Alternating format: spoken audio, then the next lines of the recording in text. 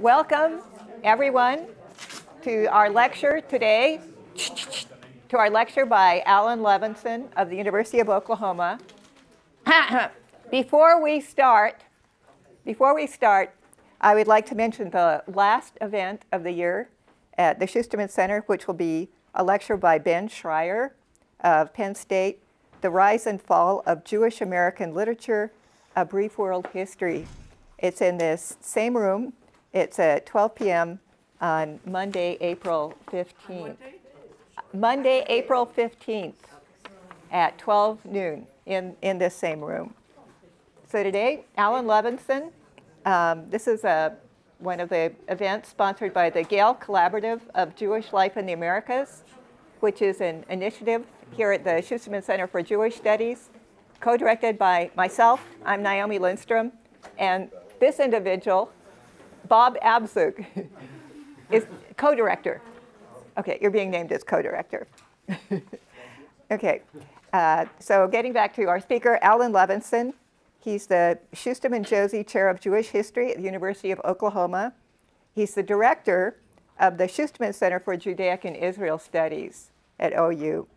And he's the author of, well, a number of things: The Making of the Modern Jewish Bible Between Philo-Semitism and Antisemitism, An Introduction to Modern Jewish Thinkers, Joseph, Portraits Through the Ages, and numerous essays on the modern Jewish experience. He has pedagogical articles, and one theme that he's especially explored is the fate of the Hebrew Bible since the Enlightenment.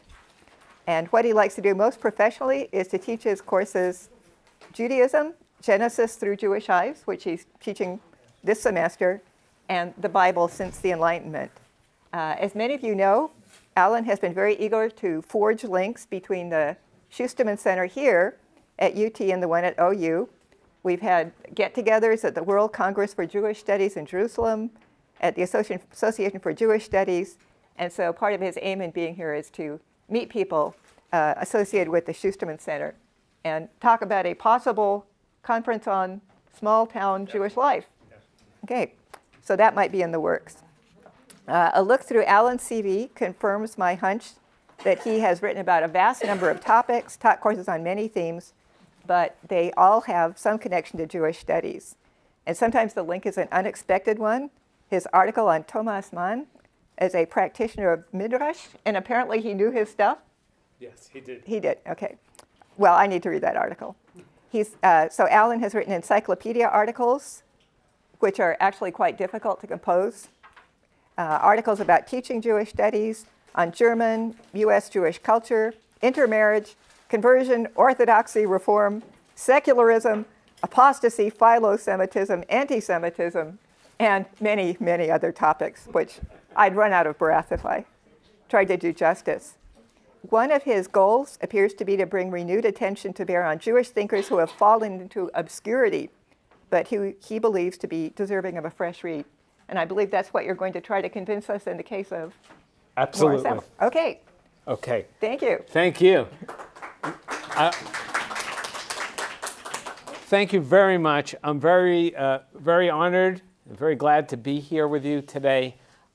It's what Naomi says about trying to forge bonds between the two Schusterman centers is not only true, but she is not giving herself enough credit, and Naomi has become really a friend and a collaborator over the last few years, and I want to thank her for that very much. And I want to thank other people here, too. I don't have enough time to thank everybody, but Bob Abzug gave me some great advice when I started as director of the OU Center in Oklahoma. We're about to celebrate our 25th year of Jewish studies in Oklahoma, and I'm appreciative to Bob on a train ride not that long ago from the AJS. I think Itzik gave me the ins and outs of Yiddishism in the Bronx, which came from the Bronx too, but I guess in a different part, the wrong part. And I'm glad to see my friend Andrew Porwancher, who's here. And yeah, I'm good. You get an excuse for not being at Seder this year, because I can see you're really here, but otherwise you would be in trouble. So anyway, thank you for having me. Thank you for listening. to me talk for maybe 40 minutes, 45 minutes about Maurice Samuel. Maurice or Maurice or Moish. He went by all three. I have different accounts from family members, from autobiographies of Meyer Weisskall and other early journalists, Zionists, who called him Moish. The Yiddish circle called him that. And Morris, which is the English pronunciation of that word, that first name, he was also used. So now I have a character whose first name I can't pronounce properly, which is not going to stop me for a minute. And to try to attract a few more people, Naomi wisely suggested I focus on only one area of Samuel's work, which is his well-known books on anti-Semitism, written really from 1940 to the mid-1960s. But I'm going to do this in three stages. I'm going to talk a little bit about his biography, because it's an interesting one. I'm going to talk a little bit about his overall accomplishment. I consider him to be the last Jewish generalist, which to me is a compliment, not a derogation. And I'm going to then focus a little bit on his interesting views about Jew hatred, which I'm afraid to say is still a very relevant topic. Okay, in his 1963 autobiography, Samuel wrote that he was once introduced by the chair of the event at a synagogue. He spoke at a lot of synagogues, Jewish JCCs, churches, and introduced him. We've brought, I won't take too long to introduce today's speaker, who is known in America and also in the Bronx. I will not bore you because we've brought him here for that occasion, which Samuel thought was a pretty funny introduction. Samuel has fallen down the memory hole. And before I explain in my last slide why he has fallen down, or at least speculate on why he's fallen down the memory hole, I have to first convince you that he doesn't deserve to be forgotten. For starters, Samuel wrote 28 books of nonfiction, 6 novels translated, over 20 important works from the Yiddish, the German, the French, and the Hebrew, including, I might mention, since it's the right time of year, a Passover Haggadah. So his output is just extraordinary literary output. And in the 1940s and 1950s, he might have been one of the most sought-after Jewish speakers in the country. Robert Alter, who I'm sure a lot of you know, probably the preeminent scholar of biblical narrative in America. Robert Alter wrote a very laudatory article on Samuel in Commentary in 1964, saying for the last 20 years, Maurice Samuel has been a one-man Jewish adult education enterprise. And I think that Alter, as usual, nailed it on the head. So we're talking about somebody who isn't so well known anymore, but if you said in the 1950s to the 1960s, have you ever heard of Maurice Samuel? The answer would have been sure. Heard him speak at Temple, fill in the dot, just last year or the year before, and he did the circuit. I actually, I'm doing this as a short book project, so any suggestions or criticisms will be very welcome when we get to the Q&A period. But one of the things I've been able to reconstruct is the way he earned a living, which I think is very interesting. He wasn't a professor. He wasn't a rabbi. He basically wrote these books, got some royalties and advances for these books. He got pretty well paid as a translator. But most of all, he earned his money. On the lecture circuit, and I have examined little black journals that he kept of where he went, who he met, what temple or synagogue or JCC he spoke, how much he got paid, and I have a run of these from 1950 to the mid-1960s, sort of the height of his career, and they're in a for those of you who are historians, you know what a Hollander box is? And even though some of you who do other fields, some people are nodding, there are these little boxes that are old-fashioned, used in old-fashioned archives, and there's a whole box at the American Jewish Archive in Cincinnati full of Maurice Samuel's little year-by-year notebooks. So you can really reconstruct where he was and how he earned a living. Okay, so Samuel, I won't spend too much time in the biography. I'll just say that he grew up in Manchester, England. He came to America as a pacifist and a socialist. He wanted to avoid conscription, which he correctly saw was just around the corner in England.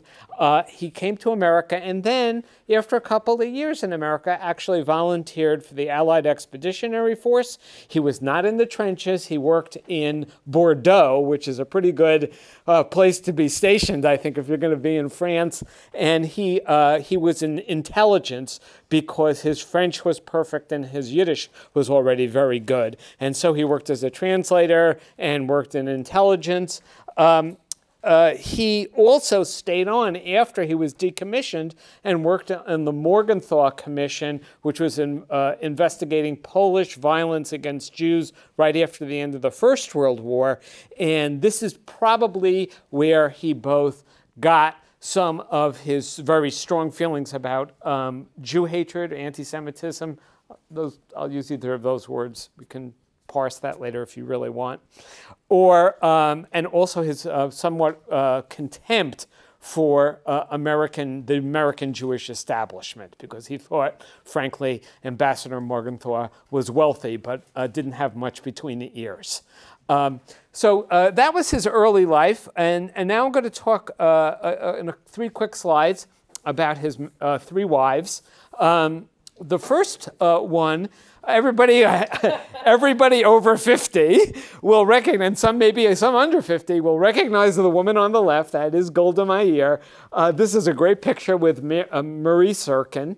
Serkin herself was a serious intellectual, one of a group of intellectuals that a scholar named Carol Kestner, now retired from New York Stony Brook, called the other New York intellectuals, not the ones who edited Commentary or Dissent, the Irving Howes and the Lionel Trellings, but the deeply rooted Jews, mainly from New York, who were very important intellectuals and started from a Jewish point of view. Serkin and Samuel fell deeply in love in the summer of 1915 on the Jersey Shore. They had a romantic engagement. They eloped. They got married, and then Mary's father, Nachman Serkin, a famous Zionist, labor Zionist, socialist Zionist figure who is now also largely forgotten, I think, outside of people who study the history of labor Zionism. He forced them to get a divorce, or I think actually an annulment, and the two of them never really, I think they never really moved on entirely, and they had an affair off and on again over the years. And Serkin wrote a number of wonderful books, and most famous by far, Blessed is the Match. And I always think if those two had stayed together, it would have been another really interesting Jewish power couple intellectually, but they didn't. Okay. For the longest period, I think this photo already says quite a lot. For the longest period of Maurice's life, he was married to Gertrude Kahn, a distant cousin, and except for one letter to the editor of the Menorah Journal, which was in the 19-teens and 20s, a pretty well-known journal in American Jewish life, edited by Henry Hurwitz, we have a letter from Gertrude saying, we're enjoying it in Palestine. This is dated from 1929. The kids have already, within a year, picked up fluent Hebrew. and we wouldn't go anywhere else. Well, that turns out not to be true. They relocated back in the U.S., although Maurice and Gertrude's son, Gershon, wound up going back to Jerusalem, and he started a bookstore in the Old City, which is still owned by the family. But they were married for 40 years. I don't think it was a love match. There's almost nothing in the archival record about Gertrude Kahn. I don't know if that's because Samuel just didn't save anything or if his third wife purged it. I think that's a toss of the coin, but I can't tell you too much about Gertrude. I would like to tell you just a word or two about wife number 3, Edith Brodsky Samuel, who was, again, like his first love, a very accomplished writer. She edited a Jewish youth magazine for the Reform movement called Keeping Posted. It was very well known at the time, distributed freely. She was the editor of this for a couple of decades, and she took it upon herself in Samuel. They married in 62. And he died in 72. For the last decade of Samuel's life, she really dedicated herself to getting reissues of his books that had fallen out of print and making sure that he had a schedule that was bearable, because the schedule he kept up for his middle years, I look at these journals, I don't know how he did it, just speaking all over the country, taking railroad and then later plane trips everywhere. She organized his life, and then really, most importantly, from my selfish point of view, she herself deserves a study. There's a professor who teaches at the College of Worcester who's hopefully going to do a little work on Edith Brodsky Samuel, because she was a figure in her own right. But from my selfish point of view, the most important thing she did was collect all of Samuel's literary remains, correspondence, book contracts, notes, list of his library holdings, so we know what he had in his apartment and had it ready access, and essentially shipped it all to the American Jewish Archive in Cincinnati. And so there are 36 Hollander boxes, there's that term again, of material from Maurice Samuel over and above the 28 published books and the 22 translations. And she's really, in some ways, the person I have to thank, although, of course, she's long gone too, because without her, I don't think I could have done the sort of short intellectual biography I want to do about Samuel. So I'm deeply in her debt. Okay. That's about all I'm going to say about Samuel's biography, unless you want to ask me more later, or now. Yeah, sure. The marriage of 40 years. Did his wife die, or did they? No, they divorced ultimately in 1961, and I've been in contact with Samuel's relatives, and they said, oh, don't talk about it too much, but you're right. And I won't, because in the end, that's not, whether happy or unhappy, that somebody's marriage, I don't think is of that great historical interest. Yes, I'm pretty confident. Where is that bookstore in Jerusalem? Oh, it's, where the Cardo is? That central street running from the Arab Shuk, the Shuk Road, all the way out to where the big parking lot is now. Well, it's there. It's on, I guess, I'm not sure. The side not closest to the Western Wall, the side furthest from the Western Wall. And it's, I forget the name of the bookstore. I haven't been to Israel in a little bit. Next time I go, I'll take a picture. But Gershon Samuel passed away too, so it's now in the family, but not from people who have a direct memory of Samuel. I spoke to 2 of his grandchildren, one who lives in New York and one who lives in Israel. And so I've been in correspondence with them. Thankfully, somebody in that family did a family memoir, which gave me all sorts of wonderful information. So I have a family, it's not published, of course. It's a family memoir, but they shared it with me. And Dave, I don't want to go into this too much. David Rapkin, who is a businessman, and his His father was a major designer for Mayor John Lindsay in New York, and he was a professor of architecture, I think at NYU or maybe Hunter, somewhere very prestigious, and he talked to me quite a bit about his grandfather. One of the things that Edith did was to say enough of this living out of a hotel, which Samuel had done out of the Hotel Berkeley for about 30 years, and said, we're going to buy an apartment on the Upper West Side, and that's what they did. So she also kind of domesticated Samuel. He was already in his 60s, but he still needed domestication. And so I spoke to David Rapkin, who remembers getting French lessons from his grandfather, Maurice Samuel, in their apartment on the Upper West Side. So, okay, you know what? Let me go ahead. And then, as you can see, there's probably not a question about this that I'm not going to want to answer at enormous length, too great length. So let me just start by the 1920s.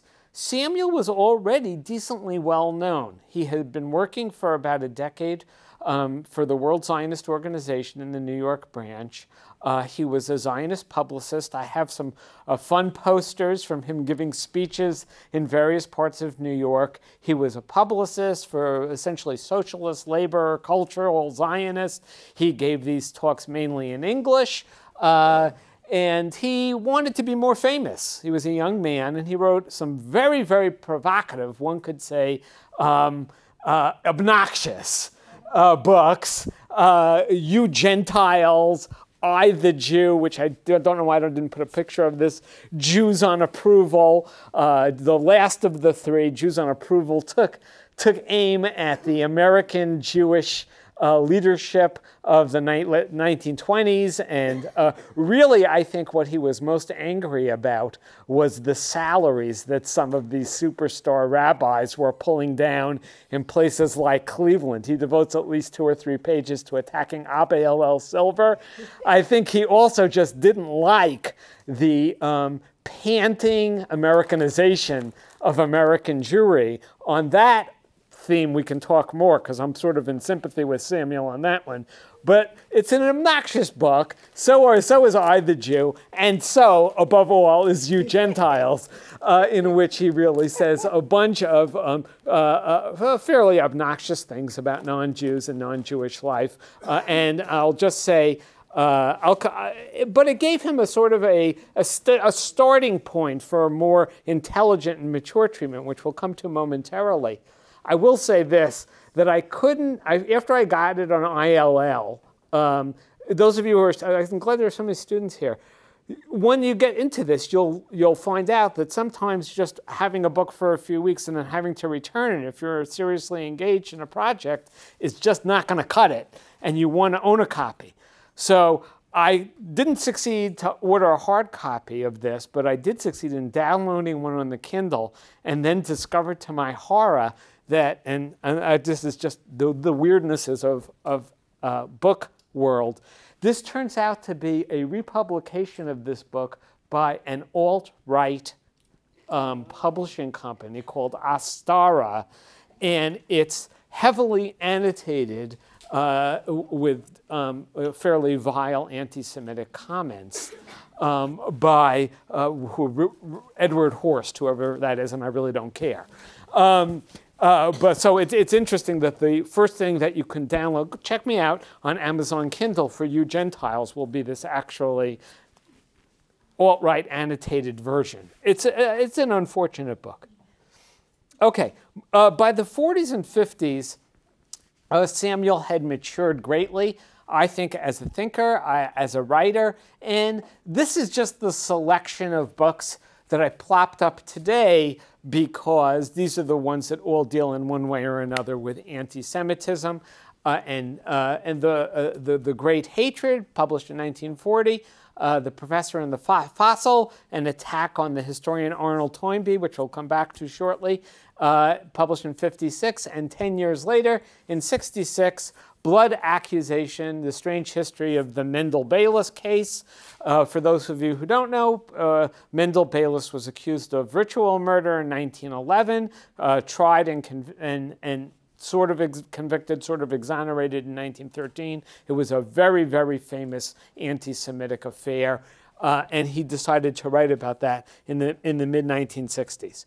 So before I get into these books, let me say just a few things if you're interested in the other arenas of Samuel's work. And I promise to be very quick about it, but I don't think I should skip it altogether. First of all, he was an important Zionist. He was he wrote about 5 books on Zionism and Israel, What Happened in Palestine, 1929, On the Rim of the Wilderness, 1931, Harvest in the Desert, 1944, which was actually a very successful book that was done in conjunction with Jewish Publication Society. You could probably find it at your Hillel right here. I wouldn't be surprised. There's one at OU's, I checked. And then a couple of more critical books later in his life that were really questioning the Israeli policies in the 50s and the 60s. He didn't favor unlimited immigration, which Ben-Gurion was quite insistent upon. And in 1968, the last book he wrote, Light on Israel, is actually a fairly critical treatment of Israel's the way it was going to deal with the occupied territories. And I have to say, he predicted pretty accurately it was going to be a challenge for Israel in terms of its democratic nature to hold on to this large Palestinian Arab population. So as you can see for yourselves, he wrote on Zionism for a good 40 years, and he actually, his one steady job, to be honest, in his whole life was working for the World Zionist Organization for 10 years, which I think he had a very good time. He hung out with Shmaryahu Levin, who was a character and a half, one of the great orators in Yiddish, Hebrew, English. He looks a little like Mephistopheles, but he was a great speaker. And Chaim Weizmann, and actually Weizmann was Samuel's hero, his mentor to some degree. Sorry, in case you don't know, Chaim Weizmann was the first president of the State of Israel, but maybe more importantly, the leading figure in world Zionism for a number of decades, from before the Balfour Declaration of 1917 right up until the 1930s, when the action shifted from the world stage to what was going on more specifically in Palestine, British Mandatory Palestine. And actually, one tiny digression here of a sentence. He was the one who helped Weizmann finish his autobiography. In other words, Chaim Weizmann wrote a wonderful autobiography called Trial and Error, and one of the reasons it's so wonderful is that Maurice Samuel wrote it. Weizmann was a wonderful figure, but his English prose was good, not excellent. Samuel's was wonderful, and he wrote a good bit of the first half and rewrote most of the second half. And I confirmed this with Yehuda Reinhardt's, the ultimate Weizmann authority, and Professor Reinhardt said, yeah, that's about right. Nobody wants to talk about that, though, so I won't either. I just mentioned it here. But if you ever want to read a very good autobiography, whoever wrote it, Chaim Weizmann, Trial and Error. It's a terrific book, or a couple of books. Okay, another thing, and here I'm speaking in front of a true master, but one of Samuel's great accomplishments, and if he hadn't done anything else and he had only done this, Dayenu, it would have been enough, and that was he was one of the more important translators of Yiddish writers. His book, The World of Sholom Aleichem, which came out just 1943, just as European Jewry was being exterminated, killed, murdered by the Nazis. And then 5 years later, a book that didn't win quite as high plaudits, but I think is just as good, Yud Lamed Peretz, Prince of the Ghetto. He wrote these books, which are adaptations of 2 of the 3 great Yiddish masters, early masters. and these were both books that sold very well and really acquainted a lot of people with Sholom Aleichem.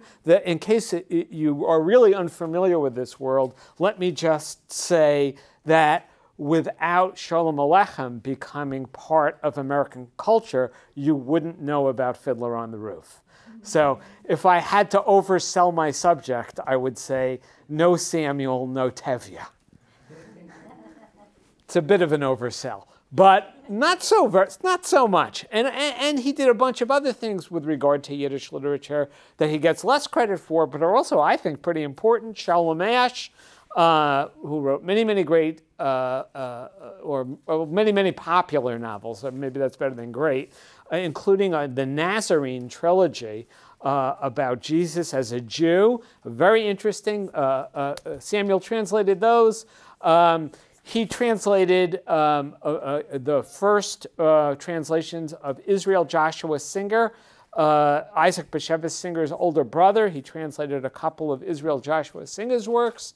And again, he did translate from French, from German, from Hebrew, but his great claim as a translator was from Yiddish. And it was just in the 30s and the 40s and the 50s, it was almost taken for granted that if you had a Yiddish writer that you needed translating and you really wanted it to hit with an American audience, Samuel was your translator of choice. And it was sort of like Hillel Halkin in Hebrew a generation ago.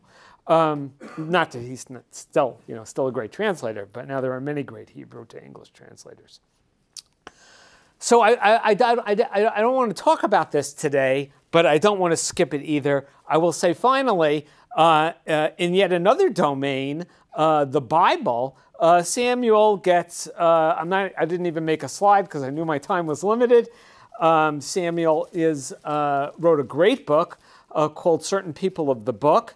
And more importantly, he had 20 years of radio conversations with a Columbia professor named Mark Van Doren, a very well-known American poet. You can Google him and you'll see a zillion things on Mark Van Doren.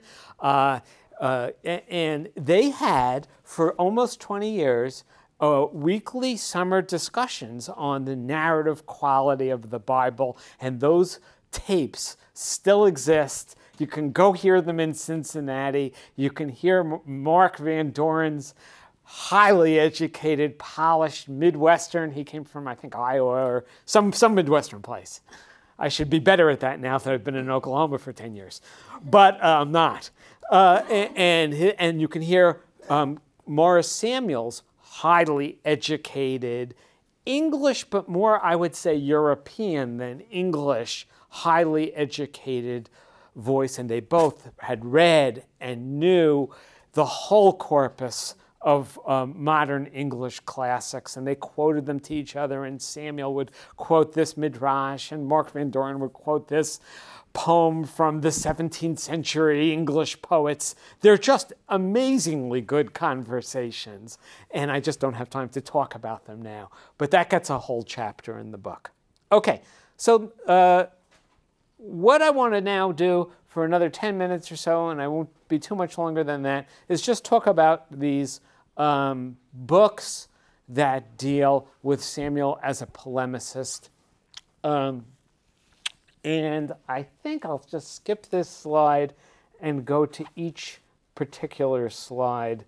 In The Great Hatred, which he published in 1940, and I want to emphasize that in the 1930s, and I have more work to do on this, it seems to me that with the exception of a few people who realized that anti-Semitism, Jew hatred, was central to the Nazi ideology, that was not the general take. In other words, it was seen, I think, mainly as a battle of fascism versus democratism or liberalism, if you prefer. And the Nazi ideology was seen as a barbaric and reactionary force, but the centrality of the Jewish issue to Nazism did not seem so obvious to that many writers. There are some exceptions.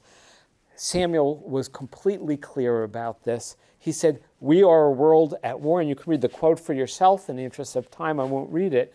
But basically, he said, there is Judeo-Christianity, and I'll get into this a little more, animated by the prophetic ethic, the ethos of doing right, of doing what God wants us to do. And then there is what he would call later, here he calls it Nazism, fascism, in The Gentleman and the Jew. He'll refine that term a little bit and call it the force philosophy. In other words, a sort of a vitalist lust for power and lust for domination. And he said, these are the two forces that are at war in our world right now. Again, he publishes this in 1940, before the invasion of France, and he says, we're going to have to choose, we Americans are going to have to choose sides. It's really a call to arms for America not to stand on the sidelines. And yet, despite that call, he was not shy about saying, and yet the very center of this is the way the Nazis are persecuting their Jewish minority. And I think that's really quite amazing. As far as I can tell, it took until Lucy Davidovitz's The War Against the Jews, I think it was published in around 1975, for somebody to say that this was really at the core, at least an American to say this is at the core of the Nazi ideology. So this book, The Great Hatred, is his first exploration of anti-Semitism. I'll only point out one other thing. We're very concerned in the 21st century. We've been trained to be very concerned about issues of cultural appropriation. I think that's right. I'll only say in passing that Samuel did not care about this. He was totally unembarrassed about the hyphenate Judeo-Christianity, not concerned about the supersessionist implications or the implications that maybe Judaism is being suppressed or repressed and Christianity is being elevated. All these things we would now say, wow, that's really a kind of questionable cultural appropriation. All I'll say is that that's not how Samuel saw it. He wasn't worried about that. And this picture, I'm sure many of you know, it's Marc Chagall's famous white crucifixion, in which Chagall makes the point artistically, I don't know how much he intended this, I am no expert on Chagall, but that basically Jesus lived and died as a Jew. That's why the talit, the prayer shawl, is draping Jesus even as he's on the cross. And Samuel, you're familiar with the picture, I'm sure. Oh no? Oh, this was quite a shocker of a painting when Chagall first displayed, or whatever the word is. And actually, some people have told me, I don't know, I haven't followed it out, that My Name is Asher Lev by Chaim Potok. That some people have told me that in a literary vein, Potok was trying to wrestle with the same kind of cultural issue of how do you take a literary form, the novel, or let's say a visual pictorial art, from a tradition of Jewishness, okay? In any event, the standard version of the roots of anti-Semitism in the Christian world during Samuel's lifetime focused on the passion and on the death of Jesus. Certainly the charge of deicide is a heavy one. If you can kill a god, you can do just about anything. It's a very serious charge. But Samuel said, no, the real issue is not deicide, it's Christophobia.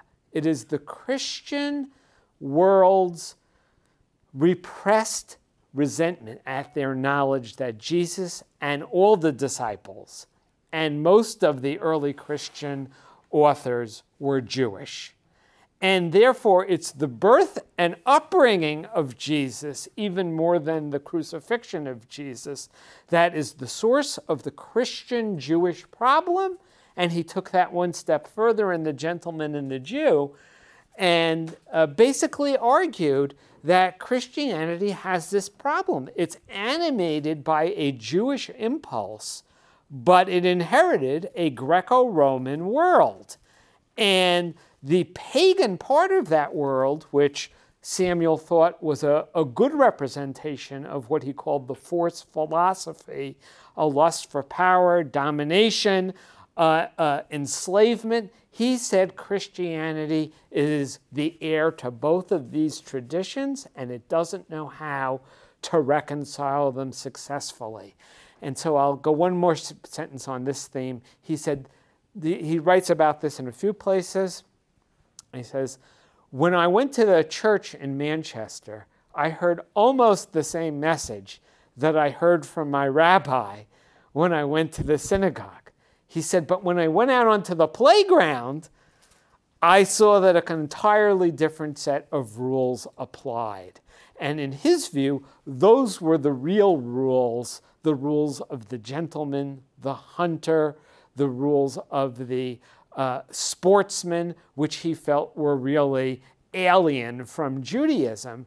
And the problem in his view was that Christianity had these two traditions that it couldn't thoroughly work out. And now I see I'm really running out of time, so I'll just go through this rather quickly and say, and here again, you can read for yourself, so I won't read it, but I'll paraphrase it. Like a lot of thinkers beginning in the 19th century, maybe even a little bit earlier, but certainly in the 19th century, there was a very Europeanist tendency to divide the world into Israelites and Greeks, right?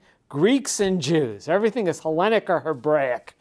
And Samuel is part of that, and he's saying there's this Greek world, competition, dominance, violence, glorification, and there's that ethos, and then there's the prophetic ethos.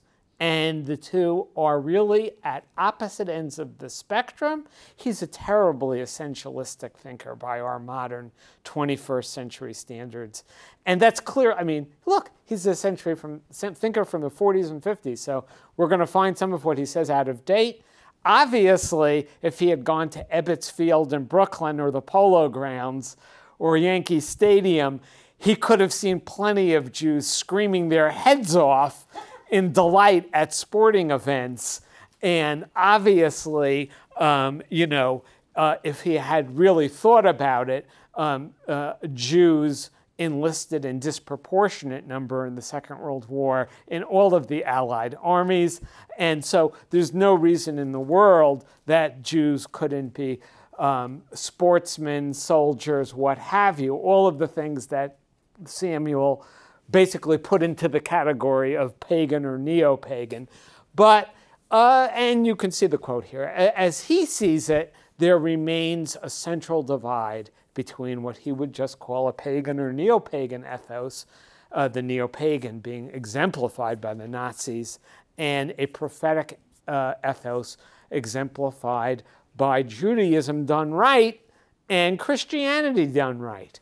And that's, again, that's a sort of a simplistic dichotomy, but one that I think has it has some I think it has some merit, and I think his focus on Jesus's Jewish background, I think obviously has a lot of merit.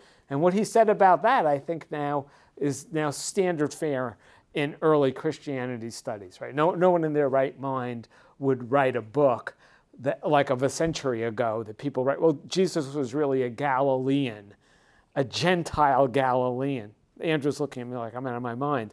But people did, in fact, argue this very seriously, that really there was nothing Jewish about Jesus. And even if they couldn't deny the genetical or biographical component, they said, well, yeah, he was born of a Jew, but he grew up in a Greek-speaking region of the country, and all of his influences were Greek. He wasn't really Jewish. Okay, trust me on this. I can see you're doubtful. Okay, let me do quickly two last things, and then I'll open it up. I'm happy to talk about this, obviously, at great length. Arnold Toynbee, at one time seen as a very serious intellectual and historian, now I think mainly seen as a dabbler and an amateur. He wrote this multi-volume study of history. He said almost entirely disparaging things about Jews, from the ancient Israelite civilization to modern Israel, and he was attacked by these other New York Jews who were not charmed by his Oxford demeanor or his stature. I mean, you don't get to be a historian on the cover of Time magazine all that easily, but he made it. And Samuel wrote an entire book called The Professor and the Fossil. Obviously, the fossil is the Jewish people, and he tries, it's not very hard really, to show that Judaism is not a fossilized, but rather a fairly vibrant culture, and it has been from the ancient world to the modern. And wherever he touches upon things Jewish, he says nothing but that which is disparaging, including a misunderstanding of what chosenness is, and perhaps even more offensively, a likening of the German National Socialists, that's a way of saying Nazis, to modern Israel. In other words, the worst thing maybe at the end of the day that the Nazis did was not murdering 6 million Jews, it was infecting modern day Israel with a desire to inflict similar pain on the Palestinian Arabs. I won't even address this. Okay, but Samuel did at great length. And this is in a book, The Professor and the Fossil, which is an entire book devoted to showing just how wrong Arnold Toynbee was. And this is just a fun thing I found in Cincinnati. This is how you turn down a dinner invitation. Toynbee, his publishers at Oxford University Press are going to have a cocktail party to celebrate, I guess, a new version, or I forget the details of the study of Toynbee is a study of history, and they invite Maurice Samuel. And I won't read it because you can read as well as I can, but I love the last line. I hope you will understand that my refusal of the invitation implies no personal animus toward Mr. Toynbee or disrespect toward you, which I think is obviously exactly the opposite of what Maurice Samuel really meant, which is this guy is slandering libeling our people, and you're a moron, head of Oxford University Press, for publishing such trash. Great refusal. And then finally, I've run out of time, more or less, because I don't want to lose my last, this is my next to last card, I think. This is the one book that Samuel actually did research on in an academic way. He studied the files. We have all of his notes. He got a Russian translator to help him out. He didn't know Russian. He knew a lot of languages, but he didn't know Russian. And he tried to recreate in 1911 a murder case, which became a ritual murder charge in Kiev. And it's just an extraordinary case of bad luck that did seem to dog Samuel. He published this the same year Bernard Malamud published The Fixer. There is no year in which you want to write the second best or second best-selling book on a blood libel trial. And 1960, and so to add insult to injury, Time magazine sent someone around to interview Samuel, took some of the photos he had painstakingly collected, and then used them to write a review in which they talked 95% about Malamud's The Fixer, which is actually a great novel, and a couple of sentences about Samuel's blood accusation, which was really a fine work of scholarship. And I'll say once again, another little goodie I found at Cincinnati was the back and forth between Samuel, outraged, and I think rightly so, at the folks at Time. This was serious enough, and Samuel was serious enough. It made it all the way to the desk of Henry Luce, who, for those of you in American history will know, was a major figure in American letters, the longtime editor of Time magazine. And basically, Luce finally said, "Get over yourself, Maurice. Yeah, we used your picture, but we mentioned your book. It is Time magazine." Well, you can read it for yourself. But here, the correspondence leading up to that are fine. So in conclusion, let me just suggest, and some of this I want to credit where credit is due. Some of this comes, some of these ideas I borrowed directly from Mark Rader's new anthology of Chaim Greenberg, yet another one of these New York intellectuals who kind of fell down the memory hole until Professor Mark Rader at University of Cincinnati kind of, I hate to use the word resurrected, but I think that it's called for. And some of these are Mark's ideas, but first of all, just so much of what these other New York Jewish intellectuals said and wrote and spoke now seems so passé that they just haven't gotten the attention. And by the way, a lot of what they wrote was in other languages, and that hasn't helped them in the world of American Jewish historiography post-World War II. A lot of these guys were known, and they're not all guys. Trudy Weiss-Rosmarin, Mary Serkin, there were sort of younger generation, of course, but Midge Decter. Quite a few of these guys were gals, and a lot of them were known for their speaking and their public speaking. And that's how they exerted an impact. And people who remembered these people, a lot of them remembered them from their great talks. Cynthia Ozick, who I'm sure most of you have read, she was a big Maurice Samuel fan. She writes about it in Art and Order. She writes about it in the Samuel anthology published a generation ago. Cynthia Ozick said, I used to follow Maurice Samuel around everywhere in New York. When I would hear he was speaking at the 92nd Street, well, I'd go there. When I heard he was speaking at Cooper Union, I'd go there, and so on and so forth. But that world is gone. Another reason is, of course, the gap between American and Israeli Jews.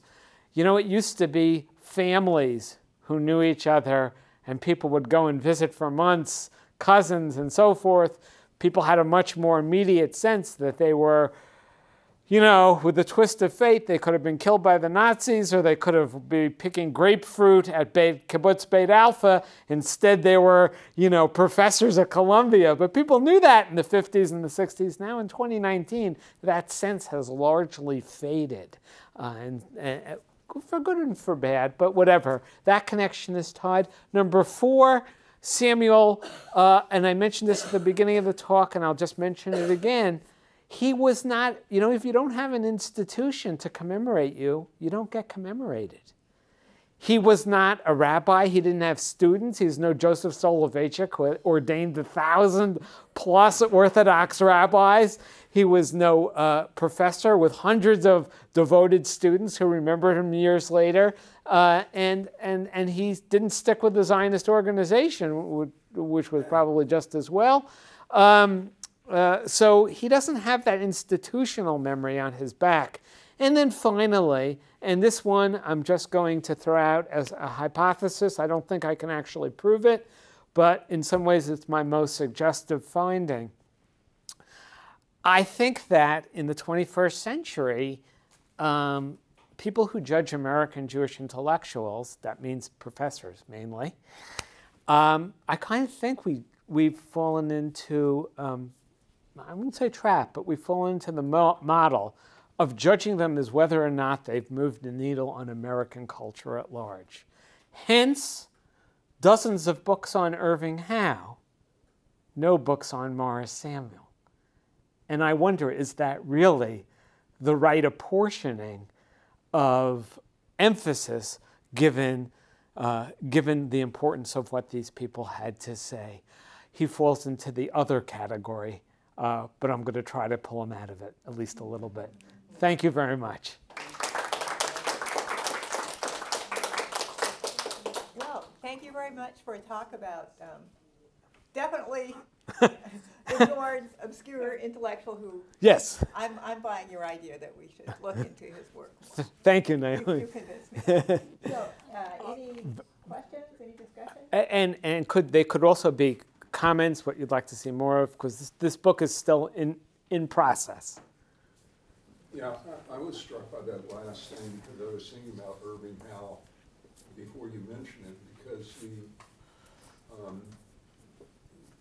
this thing about him being interested primarily in Jewish culture, you know, when you get into these essentialist doctrines, kind of like Goldhagen. Oh, gosh.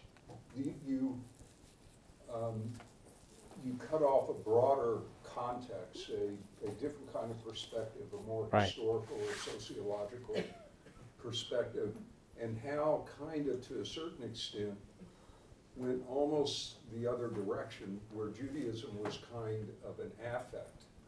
And he preserved his leftism to a certain extent. He was more political. Yeah. And moved Yes, away for sure. from I think of Irving Howe as a New York Jewish intellectual, the Partisan Review and all that kind of stuff. And when you were describing Samuel's background, I said, oh, he's some Jewish guy on the Upper West Side. He's not really into that same milieu. Well, I mean, I think you're to a large degree right. I mean, I think when he hung out in the teens and in the 20s, he was hanging out largely with Yiddish-speaking emigres like himself from from various parts of Eastern Europe, and he did, Meyer Weisgall in his recollection said, when Samuel got to America, his Yiddish was awful. I mean, he understood it perfectly well. It was the language of his home, but it wasn't an educated Yiddish because he grew up in Manchester. He went to Manchester public schools and then went to Manchester University. And you're right. And in that he grew up in a different world from people who were born in the United States, like most of the New York intellectuals were, the more famous ones. And I think that's a big difference. I think the linguistic ability of someone like Samuel to work in Hebrew, to work in Yiddish, and to work in English equally well, that is really a very different world, I think, from a Lionel Trilling or a Philip Rav or a Charles Reznikoff even, and certainly, if I'm not, Itzik would know better than I, but if I'm not mistaken, I think Irving Howe needed help in the World of Our Fathers and the anthologies of Yiddish literature to handle the Yiddish material. I mean, he didn't know that language at a deep literary level the way Samuel did. So I never underestimate language or milieu. And of course, in the end, Howe and a lot of these guys do the prudent thing. I'm not trying to be, I'm coming off as critical. Really, I'm trying to defend Samuel, not attack Howe. I mean, I'm a professor myself, or so my business card tells me. And, in the end, a lot of these guys went and took jobs at universities. Why not? It's a hell of a nice way to earn a living. So I'm not going to be critical of that, but it was a different world. I mean, Samuel's world remained the world of the Jewish world in the United States, in Sioux City, Iowa, in St. Louis, Missouri, in Chicago. These are the places where he went, spoke, talked to people, got feedback, and it was a different world from lecturing to captive audience in History 101 or Literature 101. It's really a different world that he lived in. I hope I've addressed that. But I would say you could address it another way too, and I'm sorry, I'm answering this at too great a length. You remember what Gershom Scholem said famously in his polemic on the myth of the German-Jewish dialogue. He said the Germans were always only interested in what we could give up as Jews, not what we could offer as Jews. So Scholem's conclusion was a Zionist one. I'm going to move to a place where we're the majority. But as you know, in America, for a pretty good long time, American Hebraism and American Yiddishism and American Zionism really did hang on. I don't think they still, I think they've let go at this point, but that was not a mythical thing in the 20th century. Sorry, Davida. No, that's okay, Alan. It seems like leaving that as one of your major findings or whatever means that it sounds like you're pointing the book or the purpose of the book as recovering him and giving him his due because people like him shouldn't be neglected. okay, I suggest not doing it that way, because I think that, you know, could be aimed at historians or academics and say, wow, we've been remiss in this. But You're right. That is my impulse. okay, so what I suggest instead is see whether or how he moved the needle in the discussion of that was going on at the time among several people who were battling with anti-Semitism and with how to handle the issue of Zionism or the issue of protesting Nazism within that time period. Because you have Kenneth Burke in New York in exactly the same time, and people in the Jewish area of rhetorical studies have noted that his main claim to fame is that he takes on Hitler, you know, and talks about that, and yet he had anti-Semitic impulses himself. At the same time, you have Karl Popper, you have Chaim Perelman, who's, you know, all of these are within the, you know, the European intellectual milieu, who are all taking on similar kinds of issues of the force of history, whether things should be done incrementally or whether, you know, whether the whole historicist outlook is wrong. And so if he had any impact on it, or if he even is his role or his importance within the Jewish community, or his connection to the to the mandate, you know, Palestinian mandate authorities and those people, you know, I would go after that. Thank you. I'm attracted to that very much. I'm not sure how I'll do it, but I'm attracted to it. I've thought over the last year or two when I've been working on this, sometimes reading Samuel, it reminds me of reading the Joseph Hertz Chumash. I don't know if you'd probably have to be of a certain age to remember this. This was a... conservative schools up until a few years Up until, well, maybe more than a few. But in 1936, the chief rabbi of England, Joseph Hertz, published a Chumash, and it was written in the mid-30s, so Nazism was already on the rise. It was written with an enormous amount of hostility toward the Protestant higher criticism, which was full of anti-Jewish assumptions and presumptions. And my students, when I still taught in Cleveland 20, 30 years ago, I remember they always used to say, we grew up with a Hertz Chumash and we loved it because it made us feel proud to be Jewish. In other words, one of the things that a Bible with a commentary, one of the things that Chumash did was to bolster the morale of a community under assault. And sometimes when I read Samuel in the 40s and 50s, that's how I keep thinking of Hertz. And so I'm not sure how I'll do what you suggest, but I think thank you. It's a good suggestion. I'm sure everyone has to teach or whatever. Have you read Amos Oz, Judas?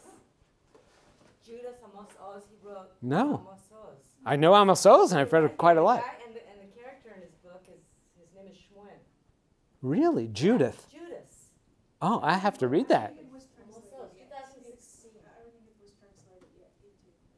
Okay, I'll read it in Hebrew. Okay, I'll that's fine.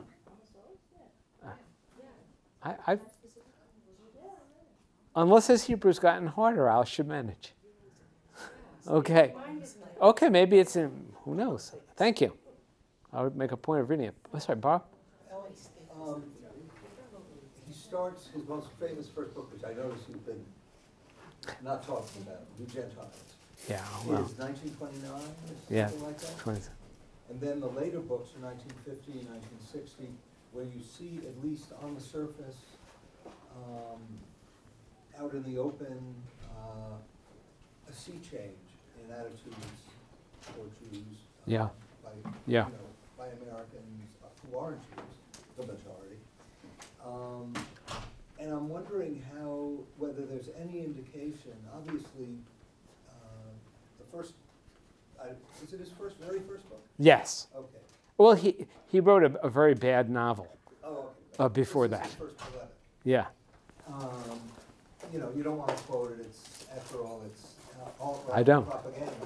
But on the other hand, he's writing at a time when, at near the height of anti-Semitism in Yeah. the United States. Yeah. It really gets even worse Yeah. by the late 30s, Right. and even during the war. Right. But then he's still writing about the subject after the war and into the 50s, Mm-hmm. when all of a sudden there are popular writers, Milton Steinberg, Mm-hmm. you know, Peace of Mind, Josh Liebman. Mark Liebman, Right. others are, it's been a kind of sea change. Now Jews are saying, here's who we are, or here's the way you really ought to live, and are selling millions of copies of books. Does he have any take on this? That's a great question. I don't know the answer. Okay, it's just the context. Yeah, yeah. I mean, what's interesting about the people you mentioned, and Milton Steinberg was, of course, you know, really wonderful, and his Basic Judaism is still a classic. I would say Joshua Loth Liebman and Milton Steinberg are by nature apologists. He's by nature a polemicist. Samuel is he's more comfortable on the attack than these guys were. And of course they were. I would say that of Steinberg, but not of. Okay. And of course they were rabbis. I think that's, you know, they're more officially representative. And actually, by the way, the name of Samuel's first very bad novel is called The Outsiders. But I think he thought of himself, you know, a lot of people, who doesn't like to be the outsider? He liked to think of himself as an outsider. But you're right. I need to think about that in the context of writing like that. On the other hand, can I just say, is there any? Yeah. Okay. Keep going. Comments, but I just attended a conference at University of Florida about the Jewish 1950s. Oh. And Maurice Samuel's name never came up. Yeah. And it speaks to the memory hole, but it also speaks to the fact that Orthodox Jews write about orthodoxy and how it grew, and Yep. nobody else is important. Right. Reform Jews take on the world, but orthodoxy has nothing to do with it. And I think that's part of what the problem is here, is that he is he's so broad in his approach, Right. that maybe there's no tradition that he fits into. I mean, in a way.